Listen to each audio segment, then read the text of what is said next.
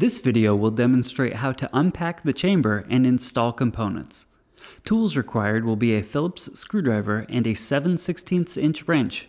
Percival recommends you use a forklift to remove the chamber. Please contact Percival for other removal options. If your chamber arrives in a cardboard crate or a wood crate, please dispose of properly. Upon the arrival of the Percival chamber, you will begin by unwrapping and unpacking the chamber. Begin with removing the wrapping material and corner styrofoam pieces. If using a knife, be careful not to scratch the chamber while removing the packaging.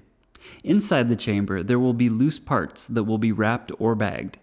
Next, you will want to remove the skid. The brackets are attached to the skid. Remove the brackets from the skid and the chamber as shown using the appropriate tools. There is one bracket attached to each side of the unit. Once you have removed the brackets, you will need a forklift to remove the chamber off the skid. If equipped with a humidifier, connect the tube to the valve, making sure it is secure. If you ever need to remove the water line, push in the tabs and remove. Next, you will want to install the water pan humidifier. Place humidifier on the floor. Plug in humidifier into labeled outlet. Connect water line to the humidifier float valve. This connection should be hand tight only. Place the lid on the humidifier and turn on water source. Make sure the humidifier float is adjusted properly. If equipped with horizontal lights, place fixture under wire shelf. Each fixture has 2 clips. Attach clips with provided screws and tighten to secure.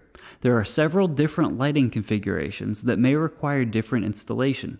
Please refer to the owner's manual for additional instructions. Place shelf on provided pilaster clips and plug into appropriate receptacle. Once all shelves and lamp banks are in place, please refer to the user's manual for proper lamp installation and other lamp types. Now your chamber is ready to turn on. Please note, once the power is turned on, it will take a few seconds for the chamber to power up.